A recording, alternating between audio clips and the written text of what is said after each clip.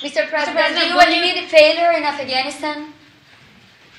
Mistakes. There was a report on Afghanistan withdrawal saying there was failure, mistakes. Do you admit there was mistakes during the withdrawal and before? No, all the evidence is coming back there. Remember what I said about Afghanistan? I said Al-Qaeda would not be there. I said it wouldn't be there. I said we'd get help from the Taliban. What's happening now? What's going on? Read your press. I was right. Thanks.